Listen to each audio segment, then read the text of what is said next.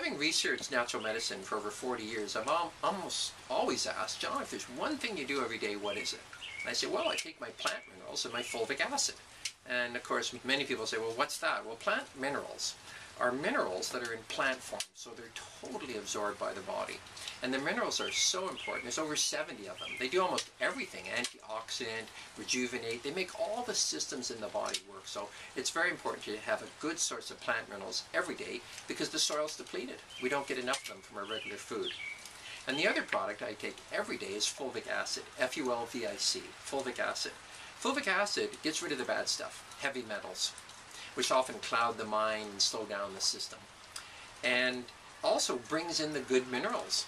So by taking plant minerals, I'm rejuvenating the system. By taking fulvic acid, I'm getting rid of the bad stuff and helping the good stuff to come into the body. So they're two very exciting products, and I recommend everyone take them every day.